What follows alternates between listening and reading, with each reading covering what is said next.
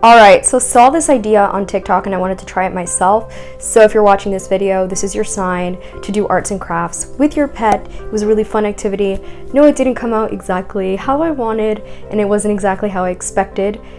Cats are a little difficult to make to do something that you want them to do and they don't feel like doing it, but it still got done. One of my cats was way more into it than the other. He was actually standing on it and eating on it, and just, you know, his actually got mixed in a little too much.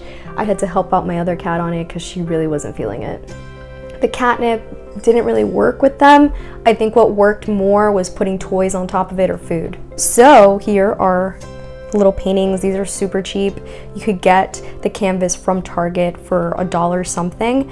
I show it on my TikTok, and yeah, you just need some paint. You could just pour it on there, and then they get to making art.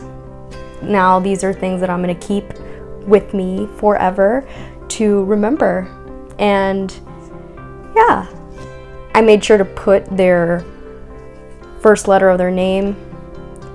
Well, for Sparrow I put SL, but yeah, so I know which one's which, even though you could clearly see a difference between the two. But yeah, it was really fun and quick and just a really cute idea, and it gets them in a playful mood. So yeah, let me know your thoughts in the comment section. Don't forget to like and subscribe, especially if you like cats as much as I do. And also check out my TikTok, where I post a lot of content daily.